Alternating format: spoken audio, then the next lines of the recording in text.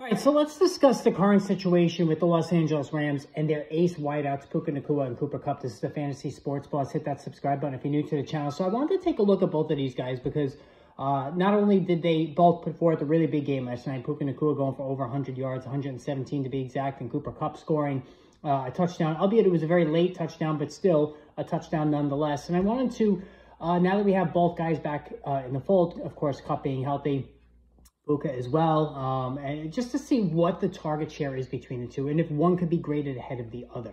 All right, so it was week 8 when Cooper Kupp made his return to the team. And what's interesting about this is that both players on the surface look like wide receiver ones, right? Their target shares, their receptions, all of that. But if you break down the numbers, you do get a little bit more of a clear picture here. So in week 8, Puka Nacua had 9 targets, 7 catches for 106 yards, all right? And while Cooper Kupp in that game, 8 targets, 5 catches, 51 yards. But he did score a touchdown. All right, now, week 9, we're going to throw it out because Puka Nacua got tossed from the game due to throwing a punch. So week 10 against the Miami Dolphins, 14 targets, 9 catches, 98 yards for Puka Nacua.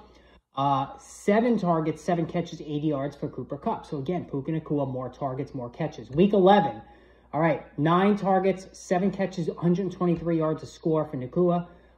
10 targets, so more targets, 6 catches, 106 yards, and 2 scores for Cooper Kupp. So Kupp with 28 points in that one, bested the 25 put forth by Puka Nacua. And then finally last night, 13 targets for Puka Nacua, 9 catches for 117 yards. He had 20 fantasy points. Cooper Kupp slightly, right 20 on the nose, which is just slightly less than 20 and change for Puka Nacua. He had 11 targets, 8 catches for 60 yards, and a touchdown. So what are the things we could take here? Well, during that span, Cooper Kupp has scored 4 touchdowns to only 1 for Puka Nacua. Nacua, meanwhile, has gone over 100 yards in 3 of those games.